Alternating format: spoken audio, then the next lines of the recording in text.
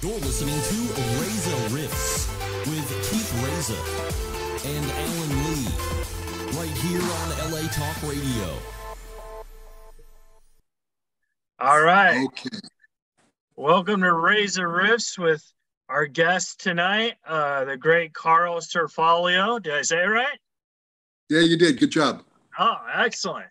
So it's always like I called you 10 minutes before the show to make sure I said it right, and then I was like, oh, everybody God. does. Everybody does, or everybody should. So, Carl, thank you so much for doing the show. This is Alan Lee, the trusty sidekick. Yeah, trusty. Hello, Mr. Trusty. Like rusty. What's that? Rin Tin Tin. With a twisted T. Glad to meet you, sir. Let me turn you guys up so we can laugh together. You know what? Thank you so much for reaching out and inviting me. I love this kind of stuff. Oh, thank you so much for saying yes. My friend Jonathan said that he worked with you at Knott's Berry Farm. He said you did the stunts for his work to like train him and stuff. And I was like, oh, yeah. I know Carl. He was in the Fantastic Four. Yeah, that's a small world right there.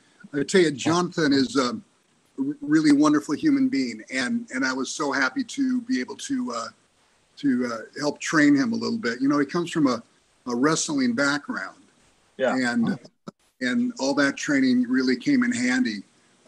They had hired me to put a show together at Knott's Berry Farm and train the stunt people, and he and I became fast friends, and I hired him on a movie here about a year or so ago. Yeah. And we've been staying in touch. So Jonathan's a good man to have in your corner. Awesome. Well, I'm so glad for you to do it.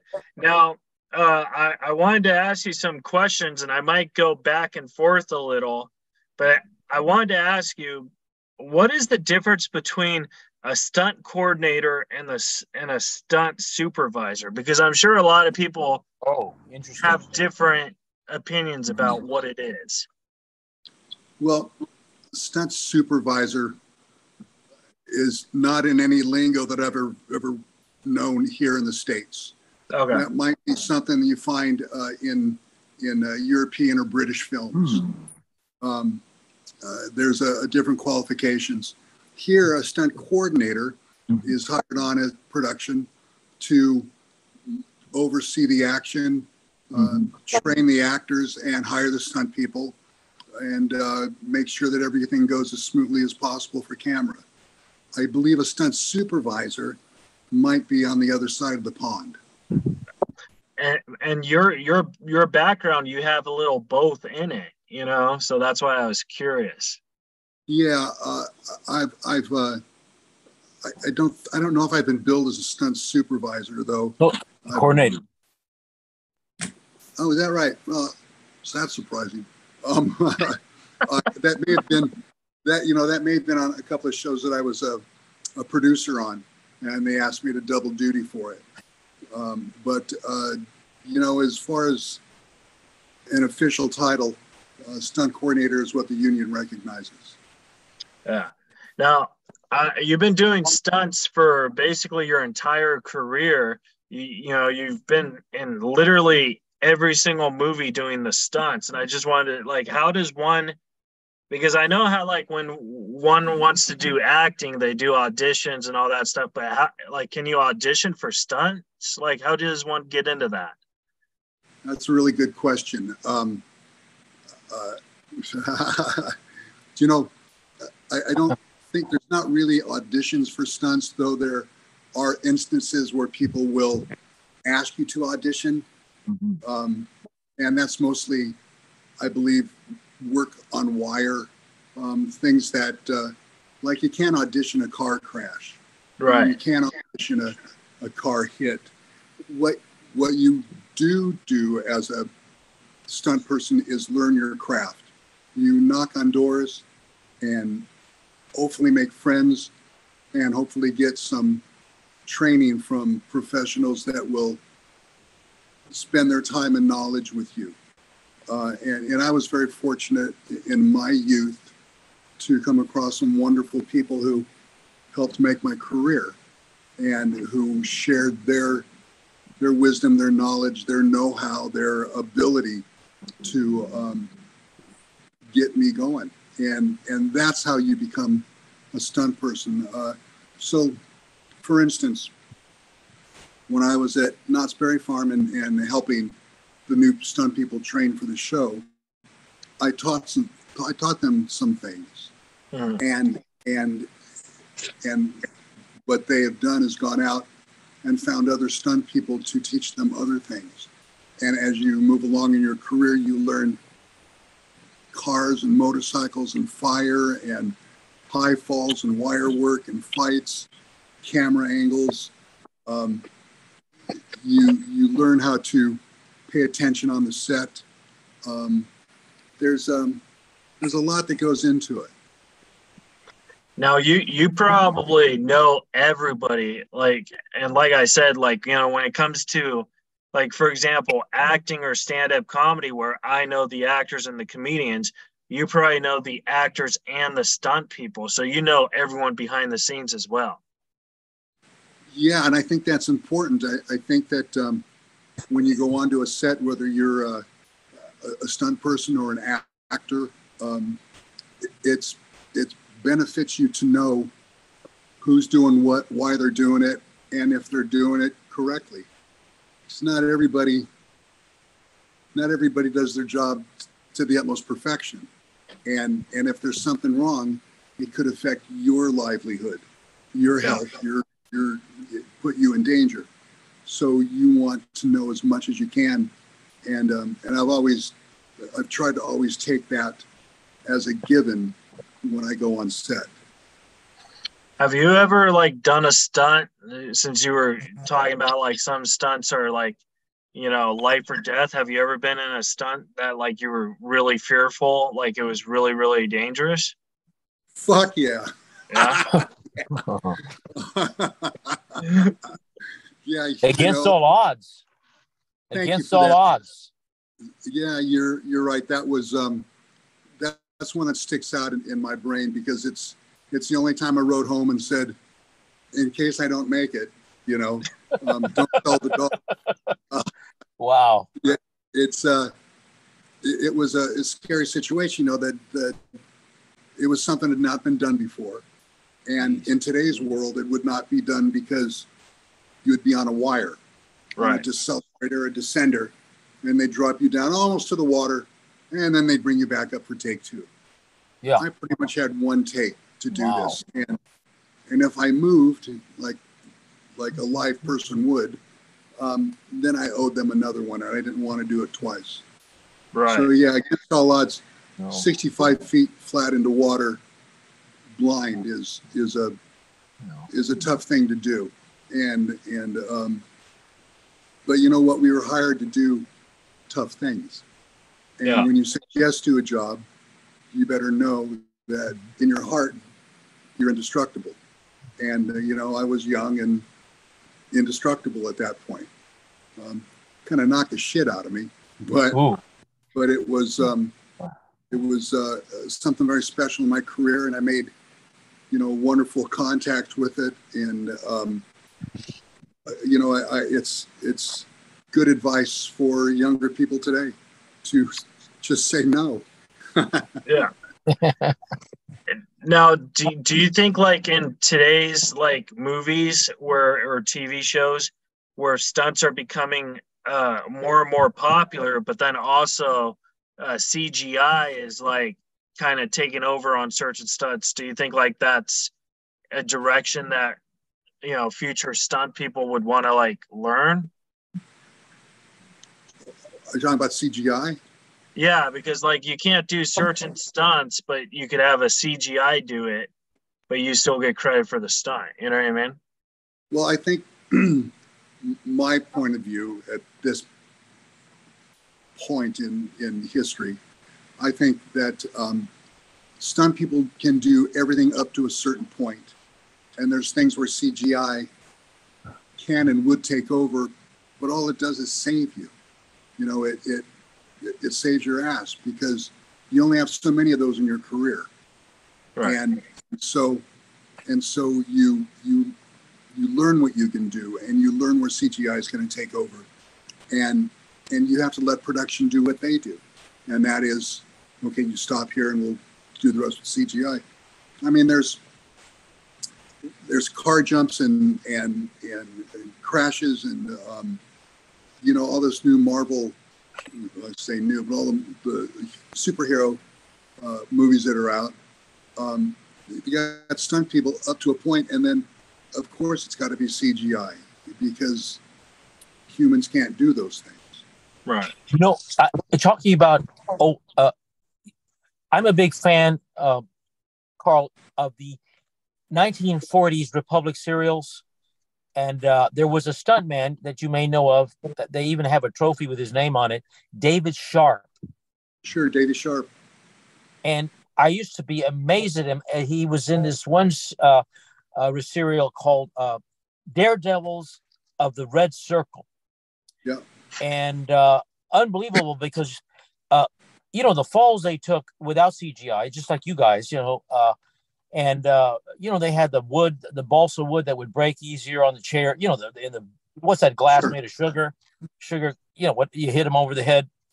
And but he was physically, the things he did, and this is something that amazes me about you guys, is that you're like these circus acrobats, and actually like the wrestlers and so forth. But the jumps and the in the air stuff was always the most amazing thing that you guys did, going way back. Like to me, that was a tradition. Even in westerns, on the horse, and I forget what was his name. I should know this was an Asian name. He was on the stagecoach. For heaven's sakes, I'm talking about Yakima. Yeah, Yakima Canut. Yeah, Canut. It's more like an Eskimo name. Yakima. See, that's one of those things where Carl knows everybody, so you could take time, and Carl will be like, "I got it." Yeah, he knows. What? I was never. That's going way back. Carl. That is, but the talk that I heard when I was a young man is that Davy Sharp was probably one of the best stunt people that ever came through the industry. Is that right? Yeah. Wow. Yeah. And Yak, he's like the Godfather. And he did things that other people want to try to do, but have never really duplicated. You'll see Harrison Ford in the the Lost Ark. Raiders of the Lost Ark. Raiders of the Lost Ark. The stunt that Terry Leonard doubling Harrison Ford goes underneath the truck. Oh yeah. That's a big homage to Yakima Canut. That's right. The stagecoach. That's right. Who Terry kind of came up with. So there's and not all of us can do everything, but a lot of us can do many things. Sure. Davy Sharp had air sense.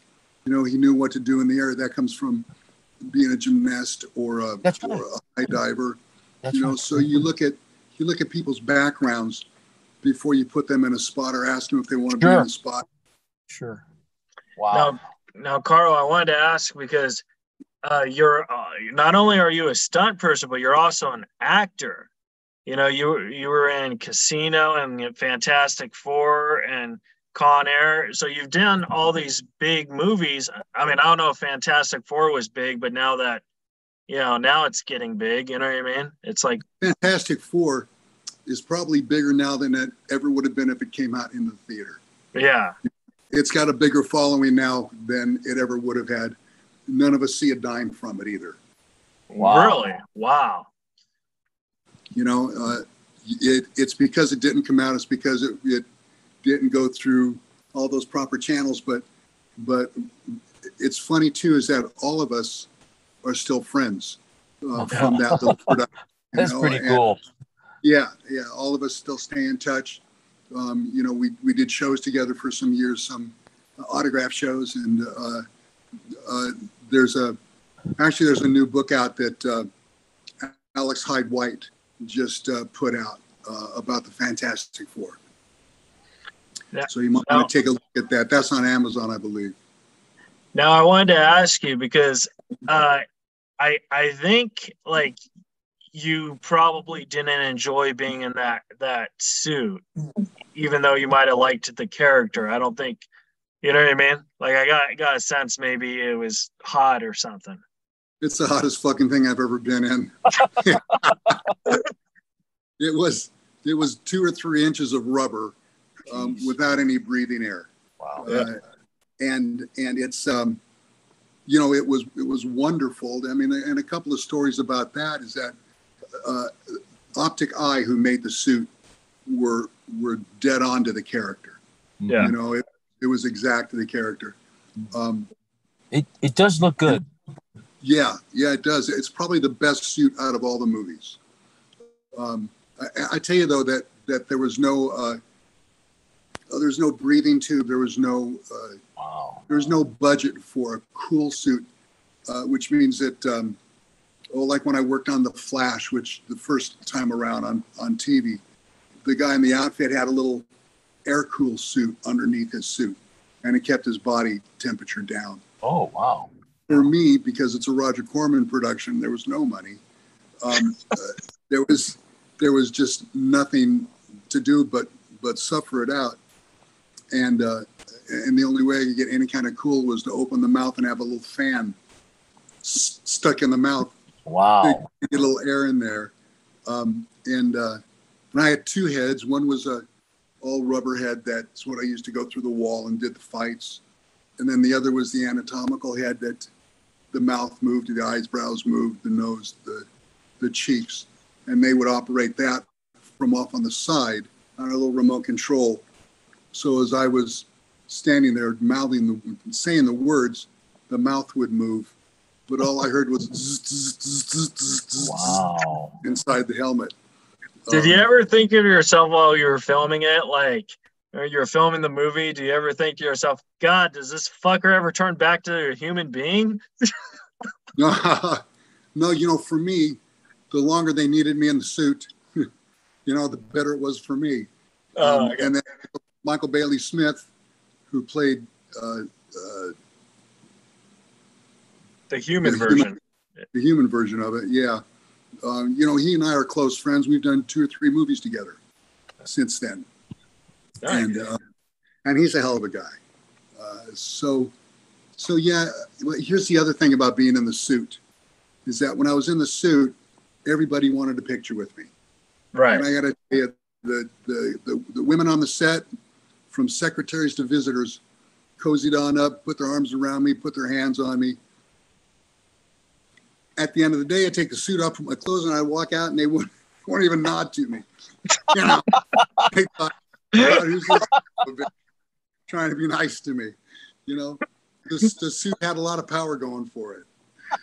It's kind of like those guys who work at Disneyland, where like your kid will be like, "Oh my God, I want a picture with Mickey," and then you're thinking, "Oh, Mickey's only a high school kid who's working a summer job." There you go, man. There you go. But you know, like Michael Bailey Smith playing Ben Grimm, he did all the voiceover for the thing.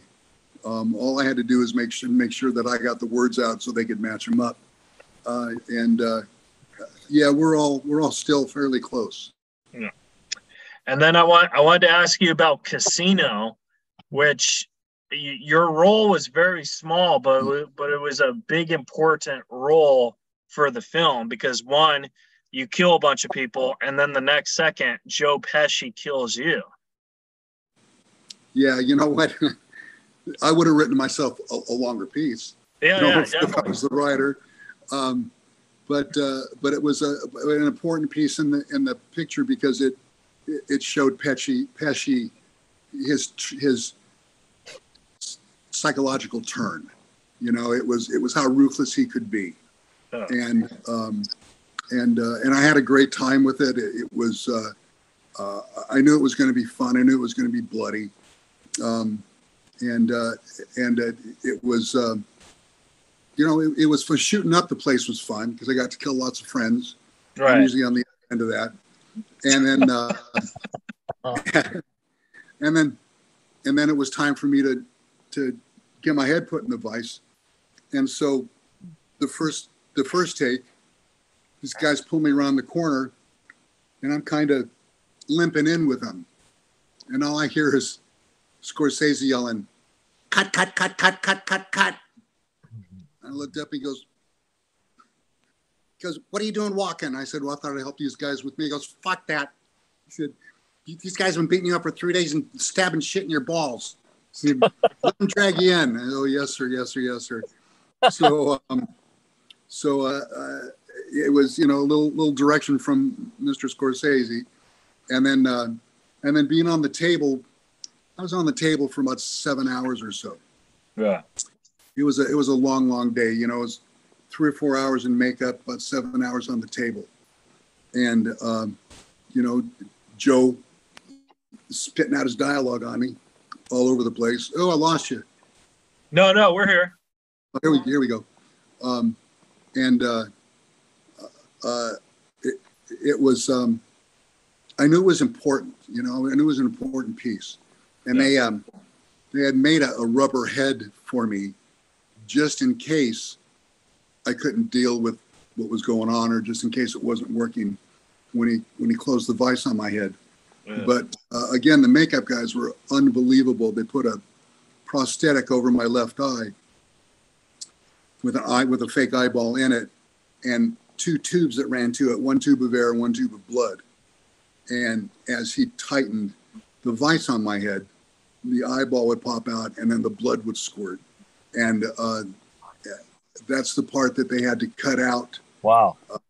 From because they got an X rating because of the violence of that. So just because of that scene? Yeah. Oh my God. Yeah, they had to back off on that. So in the movie, you see my eyeball just start to come out, and then they cut away. And then Frank reaches over and slits my neck. But we had a great time. I worked with just such professional people: Scorsese, Pesci, Frank, who brought me in. It was quite a great experience, and Pesci and Scorsese, they've been friends forever, so they had quite a lot of fuck you dialogue going back and forth. It was extremely funny. Funny. And then, Alan, you there? Yeah, sure.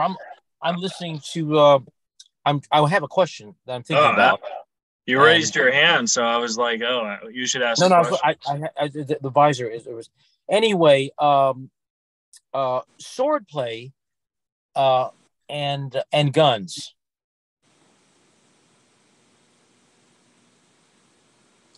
Lost your audio, brother. Carl. Here we go. Start again. Oh, perfect timing. Swordplay and guns. I'm always amazed at how those are choreographed. And I wasn't going to bring this in, but why not? Thoughts. I'm a big gun guy. I play. It's a hobby, and I just couldn't believe, and I have to say stupidity, of Alec Baldwin. And it's a single action Colt, and he says, I didn't pull anything, and you can't. But on the safety level, what do you think about? I mean, if you don't want, it's what do you think about that situation? If you had to sum it up in a couple of sentences, I just thought it was interesting. You being in the business, because this is a tough spot for me to be in. I mean, I've got an opinion, and the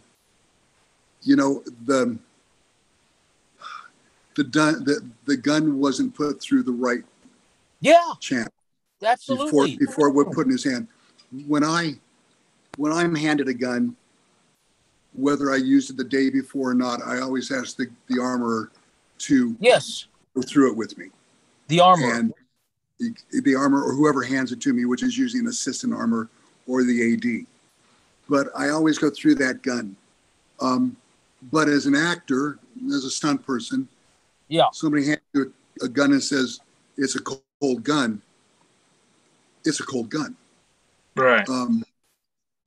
There never should have been any live ammunition anywhere on the set. That was strange. And that was weird.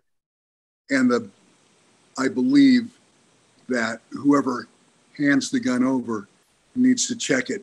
Whether you fire that 6 times, click it 6 times to make sure you got 6 blanks in there or not. As an actor, somebody hands you something and the director's talking to you about the direction that they want. Cinematographer's talking to you about the angle of the camera, and the AD's handing you a gun. You're trying to remember your dialogue, your action. You got a lot going on, so you depend on the people around you. And if they fuck up, it comes down to you. Now, I don't believe that whether Alec pulled the trigger or not, it might even be an unconscious thing that you do because you have a gun in your hand. But I don't believe that he is guilty of anything. Yeah. He was a victim of, like you said, careless safety protocol that was not followed. The armor should be, and I think they're attending to that. Like you said, I agree. Yeah, it's a shame. I mean, honest to God, it's a shame. And I've been on a couple of sets where people got hurt, and it's devastating because any one of us can be in that spot, any one of us at any time. That's why, going back to the beginning of this, that's why you try to make sure who's doing what and how. Accidents do happen. When production is on a tight budget, they cut corners. That's right. And you got to make sure that the corners they cut don't infringe on the safety of anyone on the set, behind camera, or in front of camera. Because I've never heard of an accident in the news of somebody being run through on Zorro with a sword or Robin Hood with an arrow. I find that interesting. And in all these, maybe, but I mean, never, it was, oh my God, what happened on the set of Zorro or the Three Musketeers? 2 of them got skewered. Yeah. I find that interesting. It's sword play is like a fine dance. You talk it, you walk it, and you catch it up to speed. And you also, I've done a couple of things with swords, but they were minor. When you're talking sword play, you want people in there who are expert swordsmen or swordswomen. Sure. Do that. So maybe the reason you don't hear about those things is because Errol Flynn was doubled. Basil Rathbone was doubled. Yeah. There you go. For as good as they might have been, there's situations where you don't let your actors do those things. Because Basil Rathbone, a bit of trivia, he was a hell of a fencer. Yes, he was. Yes, he was. But then again, whether they're great at what they do or not, you take them up to a point, and you say, okay, that's enough. It's safety time because if you do get skewered, we're done. That's right. And that's up to the producer. That's right. And as far as arrows go, those are usually on a line and are kind of catapulted in to a safety device on your chest or wherever it is. So thank God that accidents are few and far in between. Yeah. And that we don't hear a lot about them. But this one on Rust was devastating for a lot of people. Horrible, sad, tragic. Now, Carl, I wanted to ask about the book you wrote, Stars, Stunts, and Stories. When did you start writing this book? Because I was reading it, and I think it's just fascinating and has a lot of good wisdom and stuff. But what gave you the idea to write a book like that? I was. It was back around 2001, I think. I was home recouping from something that happened to me, and a couple of my stunt friends would come over, and I was down for about 6 weeks or so, and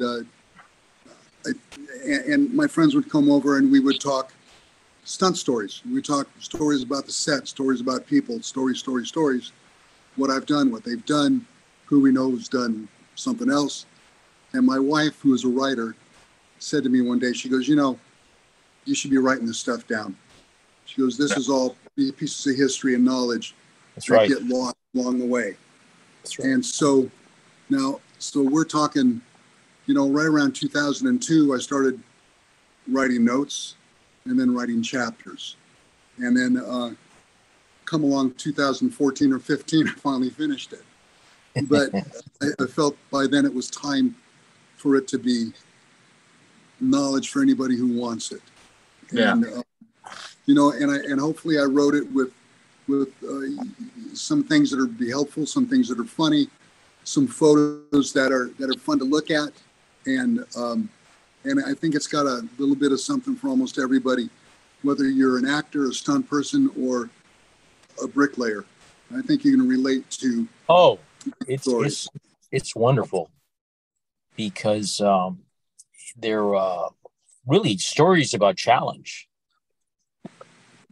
Exactly. Yeah, exactly. And about overcoming challenges and getting your head and your heart in the right spot. You mentioned Gene LaBelle is the funniest thing because Keith would not even come close to even knowing.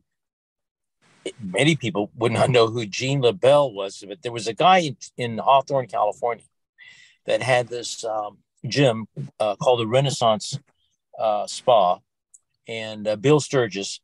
And he once said, I bet we can crash the Academy Awards. And I said, what are you talking about? He said, I had the pamphlet of how to crash any party. And the author of this pamphlet, How to Crash Any Party in Hollywood, is Gene LaBelle. Yeah. I think you might find that humorous might even know about that pamphlet. I don't know about the pamphlet, but Uncle Gene and I were pretty close. Oh my God, that's wild, man. That is wild. One of my mentors. Yeah. I knew Gene from the beginning. Probably 1979 or so. We did a film together, actually a TV movie called Galactica 1980. Oh wow! And Gene and I became fast friends. I've got a wrestling background and judo, and he would have his dojo open on Monday nights. That's right. He invited me down, and since then we were again fast friends. We just lost him just a few months ago. Just recently, yes. Yeah, and it's not only a loss to the industry, but it's a loss to humankind. He was the sweetest man ever, who could kill you in 2 moves. In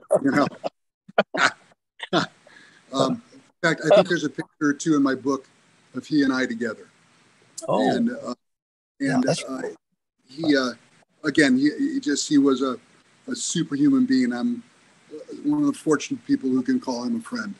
Wow. That's nice. Yeah.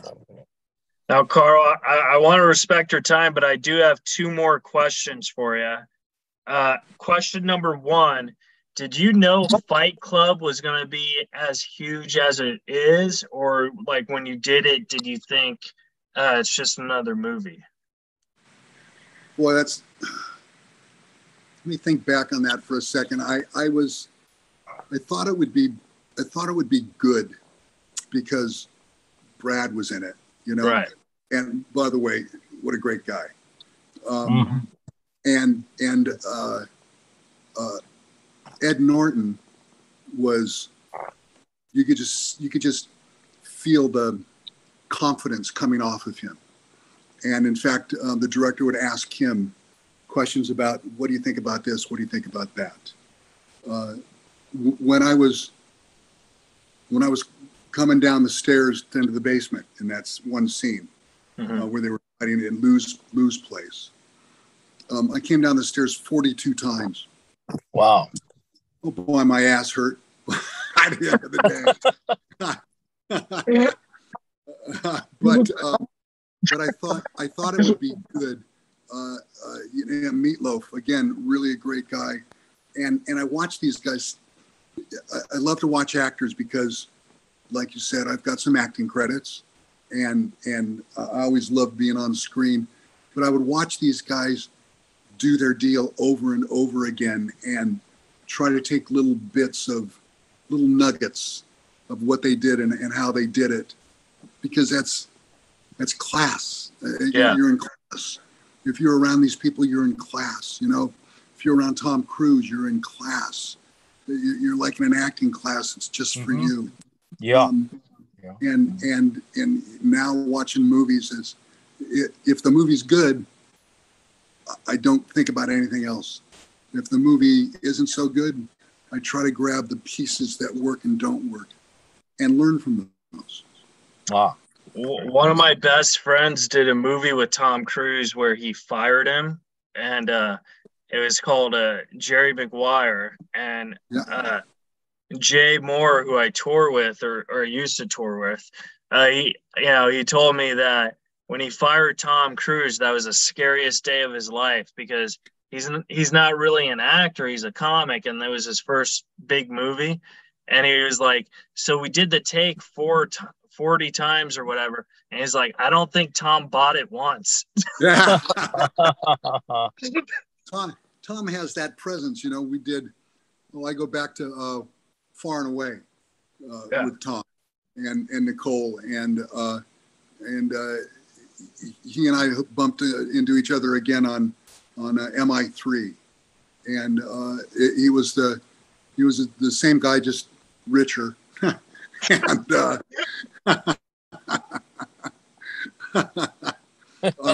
you know what? I got a big handshake and a hug and a how do you do, and a couple minutes of speaking with him. He's very personable. You know, he's a very personable guy, and if you look at his career, he really knows his shit. Yeah, he really knows what works. Yeah, he really knows what works, and actors should know that. Yeah. You know, he's never going to do the stuff that Brad Pitt does. You know, Pitt is comical and self-deprecating. Tom, even if he does that, it's more of a joke than a reality. Right. You know, and you look at those people that Harrison Ford stays within in his lane. You know, and it works for him. John Wayne did the same thing. You know, you don't step away from what works for you, even though you might want the challenge. At the end of the day, it all comes down to you, because you're that guy or that woman doing that thing. Now, Carl, my last question for you, and I feel this is a very silly question because, in my opinion, I think it's one of the funniest romantic comedy movies of all time. Critics probably don't agree with me, but you did the stunts on Serving Sarah, and I wanted to know, like, what was that like? Because I'm assuming you did the stunts where the dog bit the guy, right? Well, let me pull that out of my hand. Let's see here. Serving Sarah, holy shit. I doubled the Vincent. actor. Yeah. I doubled him, and I know I slid a car around in a chase off the highway onto the gravel. What else did he do? Oh my God! You know, we're looking at over 300 credits here, and you got to pull that one up. When nobody's ever fucking asked me about that movie before or since. Can't you ask me about something else, please? How about Beetlejuice? Let's talk Beetlejuice. You know, okay, let's ask about Beetlejuice then. Yeah. You know what? Was there a dog attack on Vincent? Yeah. I did that. Now I got to find the movie and call you back. You're going to call me back and be like, so Keith, I just watched this movie and I hate you because it was terrible. Oh my God, let me see. Yeah, I did a dog attack. I've done a couple of those. Yeah. You know what? It's funny. I get a call every once in a while from some friends, and they said, "Hey, I just saw us on blah blah blah movie," and I go, "Oh, really?" They go, "Yeah. Do you remember?" And I go, "No."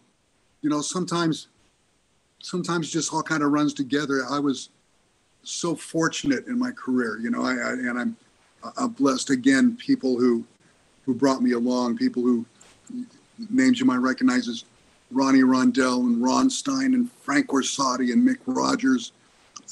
These are people who took me and showed me how to do things, Yeah. which led to me working. And sometimes I would work 2 shows a day. I think we lost Alan. Oh, he's back. There you go. Sometimes I would he's back. Sometimes I would double dip. I'd go to work on The Incredible Hulk in the morning and on Knight Rider at night, you know? Yeah. And so one costume changed to another, one car hit led to a punch. And so I have to give myself a little break here that I don't remember everything that I did, you know? And Serving Sarah, holy shit, when's the last time you watched that? Honestly, like 3 weeks ago. So I get a residual. Well, because my favorite, because I do stand-up comedy, and my favorite comedy, because I also write scripts, is my favorite comedy is romantic comedy, because I think that's the most truthful form of comedy. Okay, well, that's my opinion, but you know. Well, now I got to watch the damn movie and take a look at it. You know. How about, okay? Give me another question. Let's not end up on this. You don't want to end on. Okay, Con Air. Did you ever meet John Cusack? That's a great film. Great film. Cusack, yeah, really a good guy. John Malkovich, another great guy.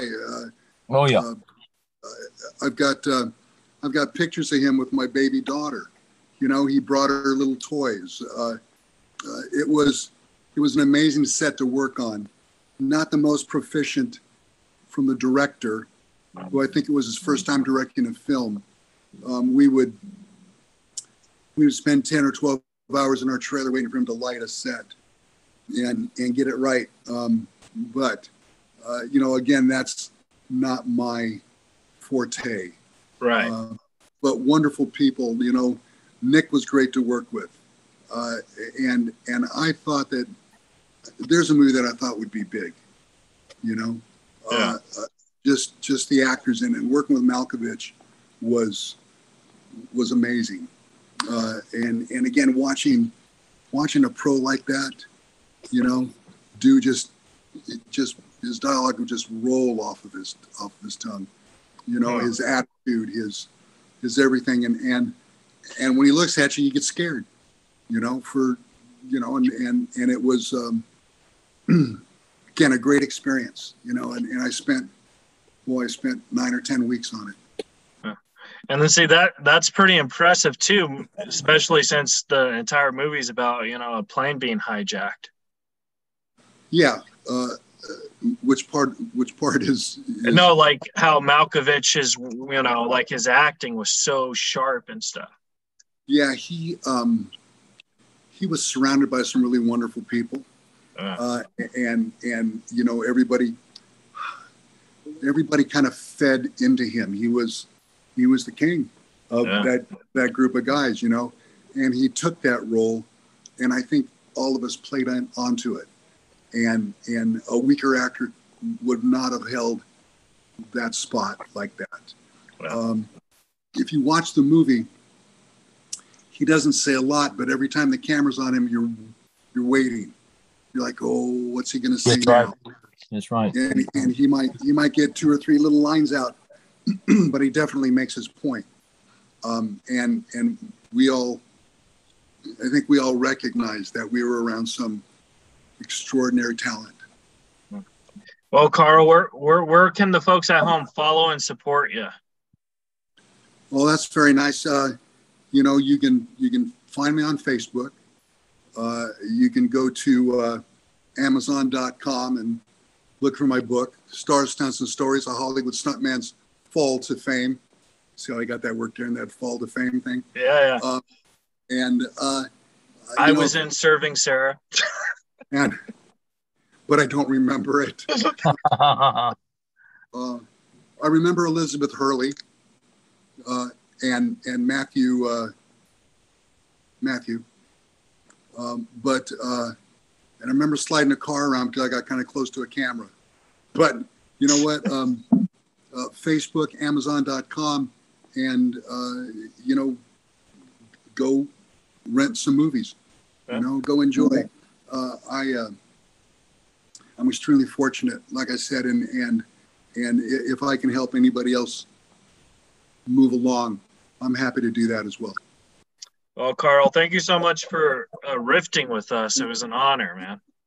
Thanks for having me, Carl. A pleasure, Alan. And you know, everybody go home and watch Surfing Sarah. and then get back to me and tell me what I did on it, okay? All right. Well, Carl, have a good day, buddy. Thanks, Carl. You bet. Thank you. All right, guys, that was the show. Subscribe, rate, and review, and follow Carl Ciarfalio on the social media, and on Facebook. And we'll see you guys next week. All right. You're listening to Reza Rifts with Keith Reza and Alan Lee, right here on LA Talk Radio.